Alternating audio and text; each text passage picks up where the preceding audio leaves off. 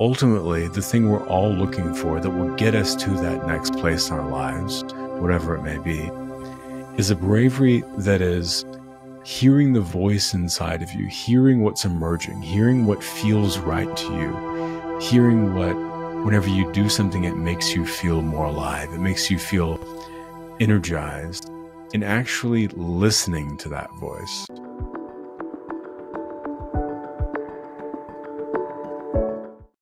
Hey, beautiful soul sisters and brothers in the You-est You family across the globe.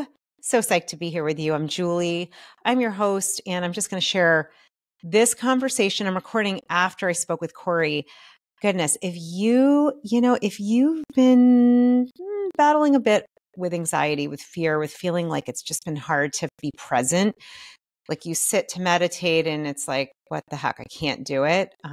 Just feeling like life is kind of passing you by quickly and you're looking for more grounding and calm. First of all, Cory himself is like one of the most calm, grounded people I have connected with and interviewed. So stick around. This interview, this conversation was so powerful. Cory shares a lot of really fantastic tools and tips, and also theories and ways that, frankly, you can find more inner peace that's going to work. So he is quite the expert on mindfulness. His presence alone will put you in a state of inner peace. And I'm just really excited to be here with you. And I know this is going to be a powerful conversation. So thank you as always. I do not take it lightly to be here with you. I love getting to be here and hear what's coming up for you. Please leave your comments and your feedback. Head over to YouTube. It's a great place to share what's coming up for you, what you got, what's your meditation practice like? Have you seen more of a shift in your mindfulness? Whatever it is, leave your feedback. Would love to hear from you. Love and light always. Honored to be on this journey. And I hope you love this conversation. Welcome, beloved soul sisters and brothers, back to the You-est You podcast. I'm so excited you're in for such a treat. You're going to get to connect with and hear from my guest today, Cory Allen. Cory, I got to tell you, in the little bit of conversation that we've had before recording, you just have, I'm sure people tell you this, you have such a calming, like just wonderful presence. Like I literally feel like my stress response went down like below my feet, and I just feel so grounded. So thank you. I'm so excited to chat with you, to bring you here, and excited to talk about you and your journey, your next book, and all things that are You-est You. Yeah, thank you very much. Yeah. And people do tell me that. Yeah. I think it's, this is something I think about, or I've thought about over the years. It's kind of interesting. And, I've been meditating for 25 years and also just doing the inner excavation, to the extreme the entire time. I think that contributes to some of the stillness, I think that also, there's several other factors. One is just I think my way that I negotiate reality is I look at it as, peacefulness, calm, presence. They're all an understanding when you really boil it down.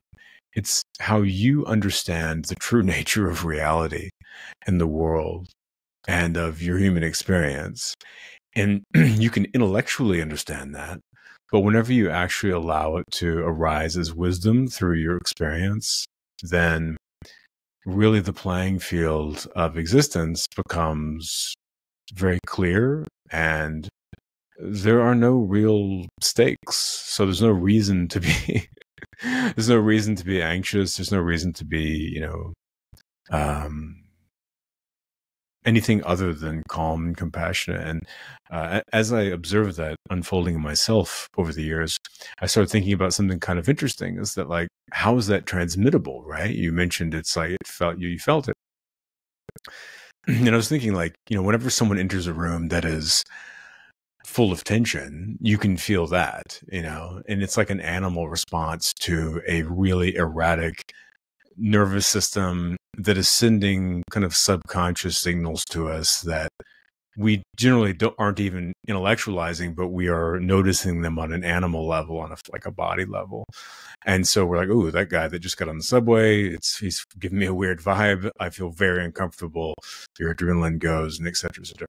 But the inverse of that is that, like, if a monk walks into the coffee shop, then you're like, you might feel a lot more calm and relaxed. And it's like, if the person getting on the train can make you feel freaked out and anxious, the opposite is also true. And I've always found that fascinating, is that if you cultivate that type of stillness, then people can feel that, and it's a really beautiful thing. And I think that it turns into quite a nice, it's not a word I use often, but a kind of a nice offering, for other humans out there in the world. It's gorgeous. It's really beautiful. And it's interesting what you're saying, after everyone remembers 2020 to kind of the last couple of years, right? And we talked a lot about, this virus that's contagious. And I thought a lot about, well, we're all energy. What are we spreading, right? And what I'm hearing you say is this: when it's within you, we can also be contagious in a powerful, positive way. I love how you said that, an offering through our way of being. We can do that by showing up as grounded and calm and connected, and that can be contagious, and really impact many. And I appreciate what you're saying. I believe that. I would love to go back, because you said that you've been meditating for 25 years. Can you share with us what got you into meditation? Like, were you always Mr. Calm and Collected? Was there a precursor? Like, maybe tell us a little bit more about Cory pre-meditation and what brought you to dive into this beautiful practice. Yeah, thank you. I do like to joke that, like, I was born, had a beard, I was bald, I was very calm, wearing a black shirt. Hey, everybody, how's it going? Everyone just relax. I think this is as weird as everyone else. I just came out of a portal from another dimension, and here I am, Yeah, no, I've always been pretty relatively calm externally, but a lot of that was from a childhood, perspective. That was a coping mechanism of not being able to show emotion, out of fear of, being, a lot of different things. The environment, it's like not being able to show emotion, or else I would be attacked or I'd get in trouble or whatever. And I think that was an interesting entry point into thinking about being conscious of my outward facing self. I had a lot of anxiety, a lot of tension, a lot of fear, a lot of frustration, whenever I was that age, just a young kid, because of, the experiences I was having. And as I got older, I really, by random chance, I'll just make this story kind of quickly, but by random chance, no one in my family were readers. No one's into any type of Eastern wisdom tradition. No one went to college even, And I randomly heard someone, whenever I was a teenager, say, if you could have dinner with two people, dead or alive, who would it be? And they said, and this is just like in public, too. This is totally random or not random. And they said, Nietzsche and Jesus. And I was like, okay, interesting. I didn't know who Nietzsche was.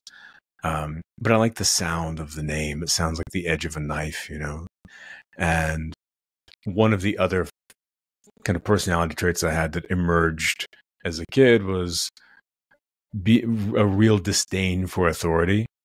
And I think that comes from resentment. It's whenever you aren't shown the world by a parent, then you become, and also you're experiencing emotional trauma, you become hyper independent, and therefore you have to show yourself the world, and you are looking for, in my case, always having to see a clear view of reality to be self-protective, and also being hyper independent. And so you don't trust authority systems because, one, you've been betrayed by two of them already, and then also you start to see them as bad, and you kind of fights against the script of your own narrative, because you're like, no, I need to be the one figuring things out. I'm not going to be taught in any way, Anyway, so I went and randomly was in a bookstore one time and saw Nietzsche on the back of a book, and I went over to it and I pulled it out and I looked at it. And this is when I was a teenager, and the words inside completely blew my mind. And I was like, oh, this is how I think. And I felt really kind of seen. And it's not, particularly the ideas so much. I mean, some of them are amazing, but not all of the ideas. But the way of taking the abstract and boiling them down into concise, self-reflective, and somewhat aggressive nuggets of wisdom really was how I process information in the world. And so I became obsessed with with Western philosophy. I was reading 4 or 5 hours a day obsessively. Again, partially because one of the things that has really been a through line for my entire life has been curiosity. I have this relentless curiosity for the details and the depth of everything. And so, especially if I get locked onto something like that. Also later, I realized that obsession and my general obsessive nature with music, with reading, with composing. I became a composer and music producer. These are all methods of avoidance. You create your fantasy world so that you can block out and escape reality by going way deep into one discipline or one series of ideas. And so I became obsessed with philosophy. And then I generally thought one day, I was like, oh, well, let's see what's up with this Eastern philosophy section. That's interesting. And I went over and randomly picked up a book again, or maybe not randomly. And this time when I opened it, if memory serves, this is like 30 years ago, but if memory serves, it was Essays in Zen Buddhism by D.T. Suzuki, who is, for people that aren't familiar, a translator, one of the earliest translator of Zen into English for Western audiences. Brilliant, invaluable scholar.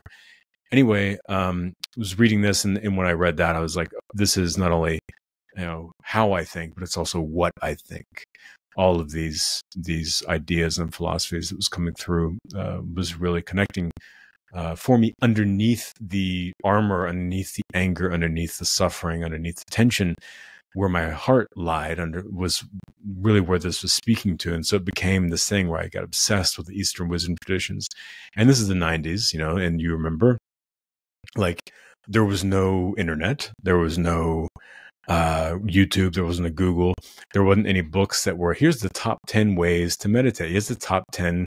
It was like, here is a dusty old book of like long, sprawling, poorly edited, poorly written translation materials around general esoteric ideas. And you had to sift through it and sort of, figure it out for yourself. And so the meditation came from me just reading these big transcriptions and these, commentaries on the Pali Canon even, and all this stuff about meditation, and just understanding like, what is the philosophy of it? What are the, not even necessarily the technical, not the moves, but what's the idea? What is the mindset? What's the experience? Like, why this? And so, as a kid, I got, I would lay down in bed and I started, taking deep breaths, because there was not even a really good instruction. The instruction was even different in those days. There wasn't like clear instructions like there are now. It's like, I would take a deep breath and try and relax. And then I would take another breath and relax the muscles in my body a little bit more. And I made it into this game. Later, I realized I was actually also doing something called PMR, which is progressive muscle relaxation, which is a technique that therapists use to help people undo trauma that's stored in their bodies. But the more I did that, the more I became, one, obsessive meditation, because it was working. It was releasing my anxiety. And I became aware of my mind. I became aware of this, the witness mind began to emerge. And I started watching my own consciousness in the present moment, but I also started watching the general texture of my mind and how the state of that reflected the state of my experience and the way I saw the world. And the more I practiced, my versions of meditation, the more I saw that, one, there was spaciousness between my observing mind and reality, and that the more that I changed my reality and began to tune that, the more that the world began to appear less angry and limited and whatnot, and more open and possible and friendly. And I really have never stopped ever since then. Wow. So clearly, as a curious individual, someone, it sounds like a lifelong learner, this seeking and searching, it's so interesting to me, Cory, and I know others that can, relate, where this wasn't even demonstrated in your family of origin. People didn't go to college, they weren't reading books. So you finding yourself in these master teachers, in these beautiful teachings. I think this, the ability to observe, to be the observer of our thoughts is something so many of us are looking to be able to do, because it takes the charge out when you can see, I am not my thoughts. I can see this thought. I am wondering, this is going to be a big question. I know you're not going to probably be able to distill all of what you've been learning in the last 25 years. But I want to talk about some of the tips and tools and practices that you have found to be most helpful for someone who's listening to really move into that observer role, and how that has informed your work. I know you've written the book, Now in the Way, and Now is the Way, and then Brave New You. I hope I got that right. You did. Yeah. And we'll talk about your books, but I always love to give inspired, actionable steps that we can take to bring more peace. I truly believe, I would imagine you're in this place that, we're each contagious, our energy, how we're being, and in a time and space with a lot of heated, we'll call it intense shadow work coming to the surface, or whatever you want to call it. The ability to be in a place of observer and calm and peaceful and connected, that is everything. So yeah, I would love to hear if you want to share about practices you use today, and how has this informed your writing and what you're doing? Yeah. I think that, for someone just coming upon these ideas, a valuable thing that I used to do whenever, way back in the day, that, I like to inject a bit of humor into things too. Like, I feel like, wisdom without levity is a tragedy, something I put in Now is the Way. So I have fun with it a little bit. And one of the things I like to do is and I just had this experience. This is just something that happened, and thoughts that happened for me. And it was insightful and funny at the same time. As I'll throw it as, here's an example of an experience. I was sitting on the couch. I was fine. And I started thinking about something, and I started getting really anxious about it. And that thought took over, and adrenaline was pumping, went into fight or flight mode, sweaty palms, was breathing fast, was freaking out, was catastrophizing, and all these things. And then I kind of was able to calm down and get grounded again. And I started thinking, like, what if there was a camera filming me in this room the entire time? Like, let's look at this little story that I just experienced in my mind. Everything was fine. All of a sudden, I started freaking out, super anxious. Was like, I was acting as if there was an actual physical threat in the room. And then, in time, the anxiety slowed down. I kind of got back to baseline again. But through the viewer of the camera, I'm just a person sitting on the couch. Like, nothing happened. It was all in the mind. It was totally just a mental narrative, a story that unfolded and ran this weird little loop of terror around my mind.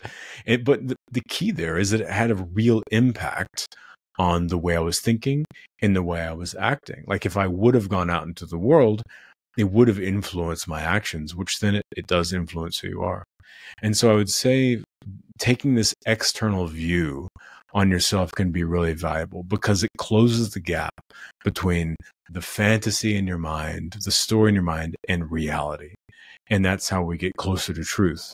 So if you begin to have an anxiety, if you begin to have some type of intrusive thought that's negative, or even an intrusive thought that is controlling your behavior in some way, could be desire or something. It's not necessarily negative, but it is controlling you.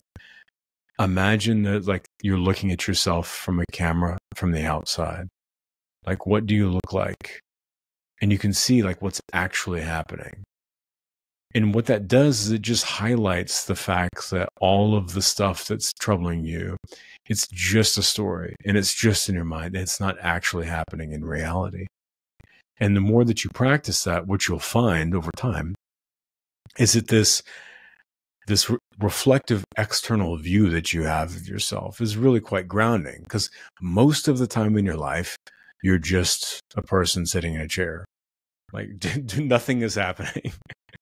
You're sitting at your computer. Cool. You're a person in a box, an air-conditioned box, looking at a flat piece of glass. Like, everything's fine. There's nothing to get stressed about.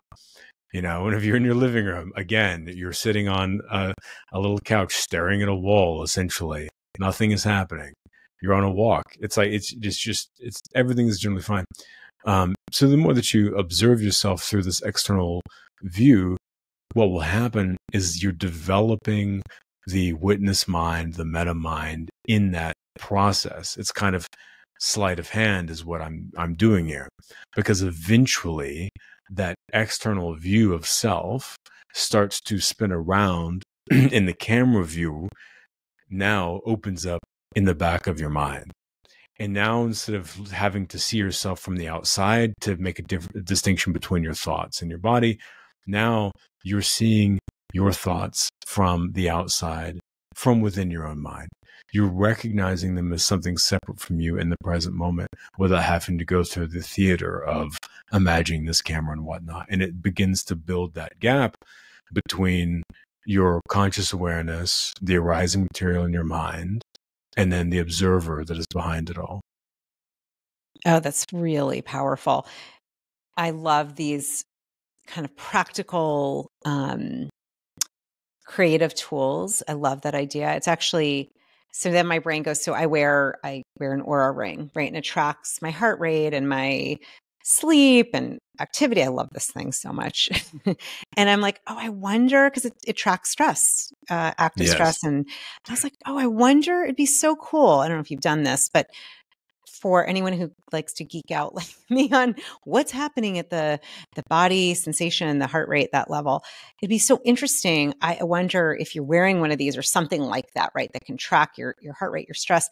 I bet you would see a shift as you're doing this practice, like the physiological shift, which is so cool to have that. As you said, you found yourself getting out of fight and flight. You found yourself realizing.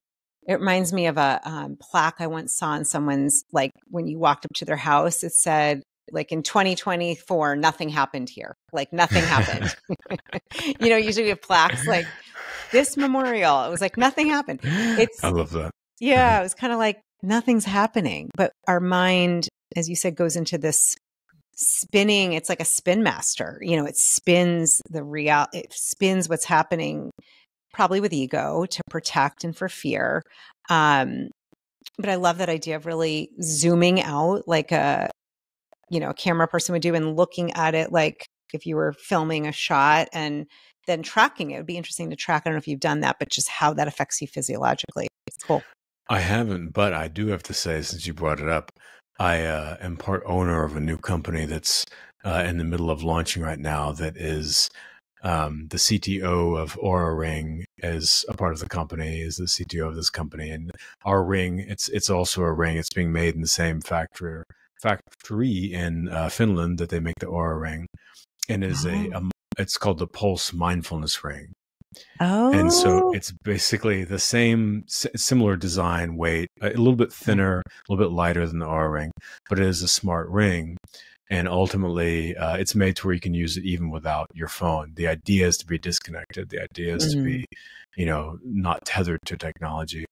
And so you can set it to where it has gentle vibration. It'll just gently vibrate every 10 minutes, every 20 minutes as a reminder to bring you back into the present. And it also has like meditation mode. So you can actually meditate without having to listen to anything and just following the gentle swelling of pulsation with your breath. It's a really, really cool product. So I'm excited. That'll be, this is something that'll be available later in the year probably. But anyway, pretty cool.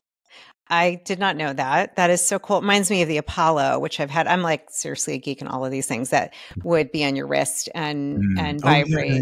Yeah, that's awesome. I'll try to get the info. We'll have the Oura ring. We'll have your ring. I love that. I mean, to me, any way that we can have these gentle, loving reminders, I've found that is such a great idea, because I found this to be so, so helpful. And I can totally see what you're saying. I can imagine like the little bit of vibrating and just bringing you back to center. Love the idea of not being connected to the phone. That's really cool. I didn't even know we were going to go there. So awesome. Me either. Yeah. You said Oura ring, and it just made me think of it. I haven't really talked about it too much because it's just in this sort of pre-launch zone right now. But well, here we go. This is, I feel like she's making her debut on this show. I love That's it. Right. I love it. Her sister ring. It's like they're sisters. You could have both of them. Absolutely. Yeah. One is to track your fitness, and one is to bring you peace and presence. Yeah. I'm like, all right, other hand is empty. Well, we might do both. I always, lots of rings. I'll tell the guys in Sweden that we sold one today. Yeah, we got one. Exactly. Oh yeah. No, I'm all about these things. I find them it's just so helpful. And of course, one of the things when you are tracking, and you probably come across this, is what I've learned is to do it in a way that is mindfully present and not from a place of fear or pushing or striving, but more from curiosity, which is what you were talking about. That has changed everything, because I used to get very hyper about it, is the best way I would say. And it's anyhow. So I digress, although I love what you're saying. Let's talk. We can come back to the ring. We'll get all the information. That is so cool. Cory, with your newest book, Brave New You, can you talk a little bit about what the impetus was to write this, what the underpinning of it is, and what you're hoping to teach and really share? Yeah, sure. So essentially it is, a set of mindfulness tools applied to a really fundamental issue that I discovered a lot of people are facing. Whenever my writing between my social media and my newsletter and whatnot reaches about 1 million people a week. And so I pay attention to, how people are responding to that, what their comments are, what they're engaging with, what topics are really connecting with people. And one of the things that I discovered that I thought was really fascinating is that the overwhelming quality that most people have is that they feel as though they're on the precipice of being able to make this change in their life, being able to have some growth. It doesn't have to be big, but it can be big. Something a little bit better, some type of evolution, some type of growth, but it feels like it's right out of their reach. It's just like right there. They could almost break through. Turns out everyone feels that way. That's what I discovered.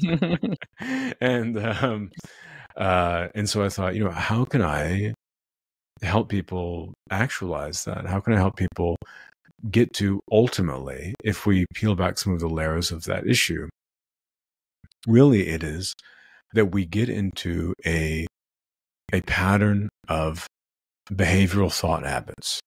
We get it gradually over the course of our lives, and it's all happening kind of by accident and by chance at first, is as we begin to grow, we start thinking in certain ways, we start acting in certain ways, really because we're just reacting to life.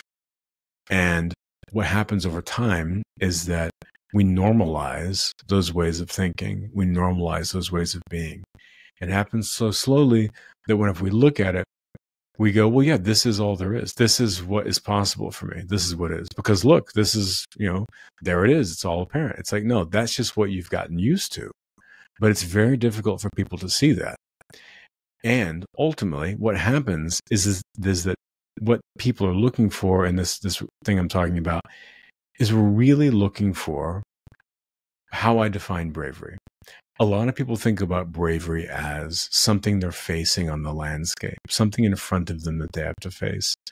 Ultimately, the thing we're all looking for that will get us to that next place in our lives, whatever it may be, is a bravery that is hearing the voice inside of you, hearing what's emerging, hearing what feels right to you, hearing what, whenever you do something, it makes you feel more alive. It makes you feel energized, and actually listening to that voice without questioning it, without intellectualizing it to death, without denying it, without allowing the negative thoughts and the baggage that you have of not being worthy, of not being capable, of not being quote unquote special enough to get to do the thing. All of that stuff, being able to actually listen to that in the face of a world that is telling you how you should be, how you should act, what the important beats in life are, what you should do now and then and then. If we can listen to that, then we can actually trust ourselves, listen to what's going to be meaningful to us, and build up this cycle of self-confidence so that we can then make the changes that we actually will find meaningful and really valuable to us in our lives. And I mentioned at the beginning, it starts with a lot of mindfulness tools, and I kind of call it some mental house cleaning.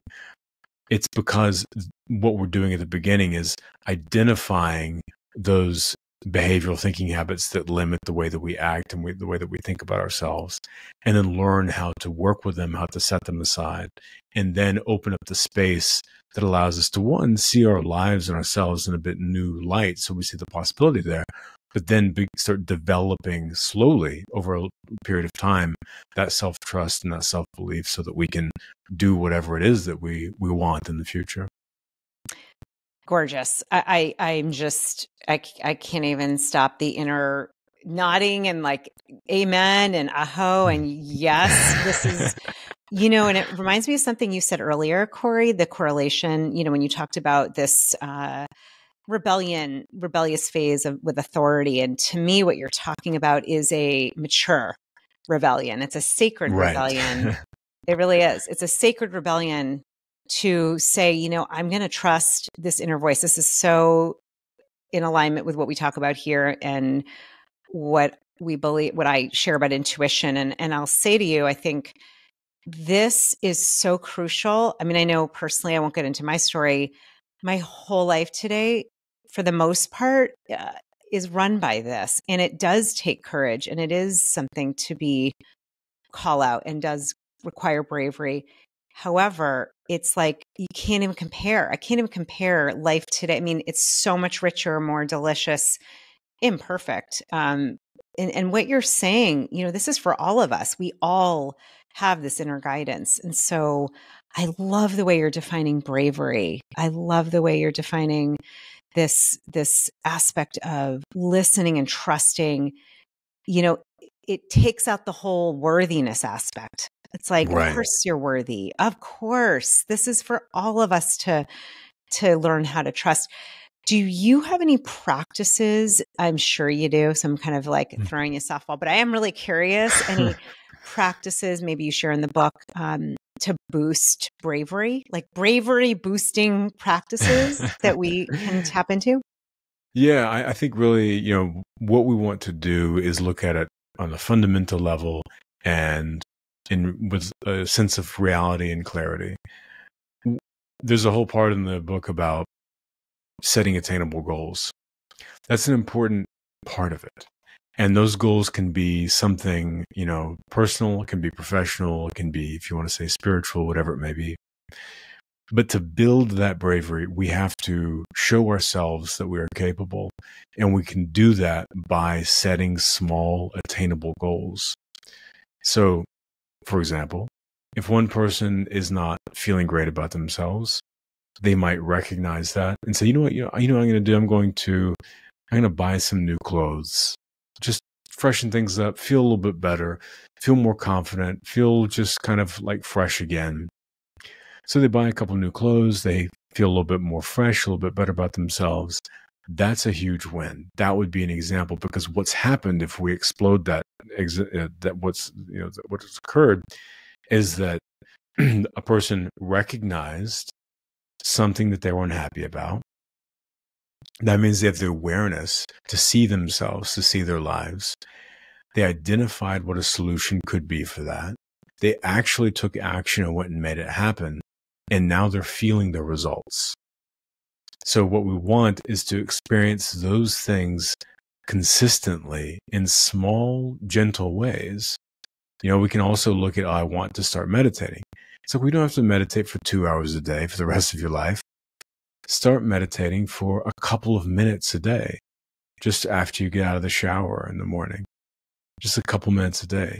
And over 5 days, 6 days, you'll start again. You're proving to yourself, I feel a little bit better. I'm keeping this consistent habit, and it's letting light into that part of you, that part of yourself in your life where you didn't think that you could actually establish new things. You didn't think that you could actually control and have say in the direction of your life. And this is one of the things I talk about, is I describe it as, now you become a mind writing a program instead of a mind running a program, at this point. But now you have this intentionality and this say and direction. And so I think that is a simple practice, doing really basic things where you are aware of what's making you unhappy, or what you want to improve or change or introduce into your life, taking really simple, basic action so that you can start to build this feedback loop of trust. And what's amazing is that grows over time. The more that you start doing little things, it gets bigger and bigger and bigger. And now the fear of the unknown and being able to work with, what the dynamics of life that you will face starts to go down to a degree, until you get to a place where you're like, I want to start a company. And you're like, okay, cool, let's figure it out. As opposed to like, oh God, I could never do that, Yeah. I love what you're saying so much. I think we're in a culture that's so addicted to the huge goal and leap and the big steps, right? The big accolades, the big, when you finish something, and it has to be these big steps towards whatever it is you're trying to manifest, or the goal that's, that you're reaching for. And what I love that you're saying is these baby steps, these smaller inspired actions. It's like, it doesn't freak out our subconscious or our nervous system, and it builds upon itself. And I really feel you on this. I think there's just such a great idea and point that it also, I would imagine, it's retraining our mind, especially in the West, to go from, I think we get addicted high from those big goals and wins, where a win, like you said, could be getting a new top, or, starting with, I know with people, when I started meditating, I was getting my degree in mindfulness, and literally was told, Julie, start with 1 minute. I actually started with 30 seconds, Cory. I'm not even kidding. Cause I was like, a minute, I can't. And today whatever it's you like, got to do, whatever. Today's like 20 minutes at least, but that doesn't matter the time. It was like 30 seconds. All right, there we go. And it gave me that ability to just start where I am, and no judgment. I love what you're saying. I think this is, and minding our mind. This is so powerful. So powerful. I'm curious for you. Well, one of the questions I did want to ask, I know we're going to wrap soon, but I am really curious for somebody, you talked about Zen Buddhism being such a powerful inspiration and influence on you. This is like saying, can you sum up the the Tao Te Ching, or, Zen Buddhism? And I'm going to ask you a daunting question to try and distill. I like it. Please. Yeah, here we go. Distill it for someone who's like, I don't know as much as I'd like to, but since it's affected your whole life, how would you kind of bottom line Zen Buddhism? Which is a crazy question, but I'm going to ask you. No, I love these. That's one of my favorite things, is to condense, big things into simplicity. First off, I know you were joking, but I do want to try and give a an elevator pitch for Tao Te Ching, let's Oh, yeah. see. Really, it's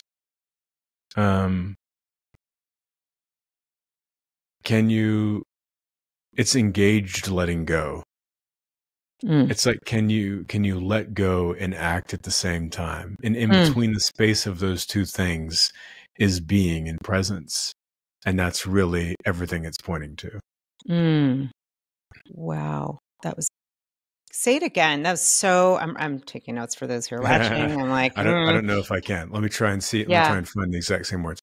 Essentially, it is letting go and taking action simultaneously and living in the space between those two things so that we are just present in the flow, never grasping, always receiving. Yeah. And, in terms of, do you want Zen Buddhism in particular, or like Theravada Buddhism or Mahayana Buddhism? You said Zen, that I don't know if you want me to just sum up Buddhism, the entire lineage, or one of these specific traditions. I'm going to throw it back to you and say whatever is coming, whatever we call them heart flares here, whatever your heart is like, it could be a mixture, it could be a little, sampler of all the three, or Buddhism in itself, whatever you think will bless our audience with the time we have. I'll give it to you. I would say fundamentally, it is deeply understanding that everything changes, always and forever. Life, nature, your body, your idea of self, of who you are, of everyone else.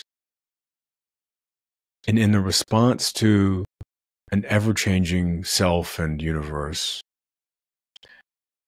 kindness, compassion, presence, equanimity, wholesome action, and skillfulness are the way that you can live amidst a permanent sense of change and still feel the real deep grounding nature of beauty, of love, of peace, of expansion in the face of all of the beautiful and the horrendous things that we experience in life. And it's not a practice of adding things particularly to you. It's a long practice of removing things, removing your expectations, removing your judgments, removing the stories that you tell yourself about who you were in the past or who you have to be today, removing what you think you have to be doing in life, removing your expectations of the way things should be, letting go of who you think people are so that you can actually speak with them as what they really are. And by doing all of that stuff, you're able to live in a sense of openness where every moment is really infinite. You feel like a tourist in your hometown. You feel like you are engaging with the ever-changing sense of what is. And in that, you're able to let go, to accept reality for what it is, to not be controlled by the illusions in your mind, your impulses, your reactions. And you're able to connect with now in the present with a deep understanding, a sense of peace, and what ultimately emerges is a unshakable quality of stillness and groundness for yourself and the people around you. Beautiful. Wow. Yes, please. Yeah. And also, I'd like to tag that with I'm not religious either, and I don't consider myself a Buddhist or anything. But I am quite a fan, and I've been fascinated by it for my entire life, and I find it immensely beautiful and useful. But I don't identify myself with any traditions. Yeah. Thank you for sharing, Cory. I had the image of when we have water in our hand and we grasp and it comes out of our hand versus just keeping it open. And beautiful what you're saying. To me, this is, how do we move with life that is ever changing? Always. We can count on it. And what are the pillars, the pillars that keep us in a place of unattachment, equanimity, love, and acceptance without attachment, which, as I said, I mean, the acceptance without attachment, man, that is next level PhD. That's why we're talking about this. And thank you. Wow, you did a fantastic job. Never asked someone a bottom line, a major tradition and teachings. Yeah, happy you did to. it. Yeah, you did it. I was just going to say, a fun experiment that someone can do. If all of that sounds complicated, you can, just as an analogous thing you can do. I like to throw this at meditators too. Is close your eyes and just focus on your breath moving in and out. And then just notice it rising and falling as you're inhaling and exhaling. And then try to keep your focus on your breath moving in and out, but stop trying to control your breath and let your breath happen naturally like it does when you're not paying attention. It's a little bit of let's call it a practice koan. A little bit of a riddle. Try that one. Hopefully I explained that clearly. Yeah. But that also is the perfect analogy for that PhD level thing in life you just talked about. That's why I bring it up. It's because if we think about what's happening there, when you're in this state of observing your breath without controlling it, there is acceptance, there's presence, there's an immense ability to be aware of your impulses and the nature of grasping and attachment and sense of judgment and control. And so if we take that into life, it's the same thing. It's being present, it's being aware, it's being open, and still seeing it all move without trying to make it meet your preferences so that you can experience it all for what it truly is. Which brings us back to where we started, which is really to be in the now, in the absolute present, the holy moment of right this moment, right here, right now. Yeah, I'm just, it's so powerful. This focusing, I love what you said on your breath in a way that does not have anything to do with controlling it. The truth is we're not. I mean, I think of this in my morning meditation. I often say, thank you for breathing me. I mean, this life force, divine force, breathing me. I'm not making myself, you're not making yourself breathe right now. It's more of an awareness. I love that. Thank you for sharing. That's powerful. Sure. Yeah, my pleasure. Yeah. Amazing. Before we wrap, I'll just give you one more opportunity. As I said, call them heart flares when your heart's like, I got one more thing, or maybe I didn't ask you a question that's just kind of lingering for you, or something that feels like is right there on the surface to share with our beautiful community. Anything you'd like to end with? Oh, let's see. Yeah, I wasn't really thinking of anything, but let me see what arises. That's, by the way, that's a hack if you want to be able to tell if someone's been meditating for a really long time. I find that people will use the word arising a lot when they're talking about their thoughts, because it's the description of being conscious of like mental formations that are coming in mind, and generally that is developed. It's a funny thing I've noticed over the years. Noticed it myself first, but then in others. Let's see. I would say, I mean, really, I think that I don't know. I think that what I've been feeling a lot lately is this level of like what I've been calling existential gratitude. I think people, what I would leave them with is just, it's going to be fine. Everything's okay. Just relax, let go, keep listening to what feels right for you, and try and try and experience the moments of life, the small moments, with as little expectation as possible, and just enjoy that you're getting to experience them at all. And you'll find that once your gratitude, your mindset of gratitude gets to the root level of being conscious at all, then everything that you experience becomes quite beautiful and quite filled with gratitude. Beautiful, Cory. Namaste. Namaste. Namaste.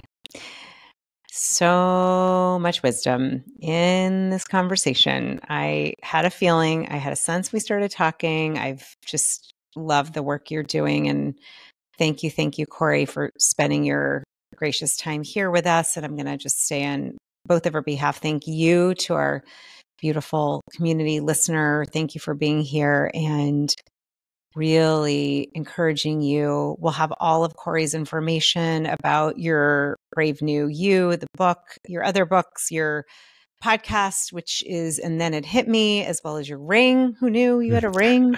So cool. And just encouraging you to really look into how you can be your bravest self, how you can connect to, really honoring your inner guidance and trusting it and noticing and observing. And there's so much here. So I know so many nuggets of wisdom. Cory, thank you from the bottom of my heart. Really appreciate you, what you're up to, the work you're doing, and your beautiful wisdom. Thank you. Absolutely. Thank you so much for having me. It was great hanging out and talking with you. Thank you. And thank you, everyone. Love as always. See you soon. Hey, my friend, before we end, I wanted to share with you that if you are a spiritual entrepreneur, if you have a business idea, or you really want to just make this the year that you start making a profit, doing something that you're in love with, that's your soul's purpose, make sure that you check out Marie's B-School Summer Edition. I have the links below. She's giving a free webinar to learn some of her favorite secrets in how to be profitable as a soulful entrepreneur, or just go right to the program page and you'll get all the information. Sign up is within the next week, and you will begin your summer edition of B-School by the end of July. It is such a fantastic program. I went through it 10 years ago. That is why I am very proudly a partner in this program with Marie, because I believe in it, because it helped me so much. She's the real deal. She's worked with 80,000 soulful entrepreneurs. That's a lot of people. And she's built her own beautiful, very successful business doing what she's teaching. So if you're interested, go check out the links below for the webinar, the program page. And if you do sign up through me, I'm going to be offering 2 very special bonuses. We're going to be meeting twice to workshop together in a very intimate setting with coaching and guidance around how you can take your heartfelt, your spiritual based purpose, your business, and make money, make sacred money. I'm going to help you to do that from a very aligned and soulful way. So check out the links below. And as always, so much love. Before I forget, here is the link where you can learn all about B-School Summer School Edition. Go to juliereisler.com/B-School-enroll. Again, juliereisler.com/B-School-enroll.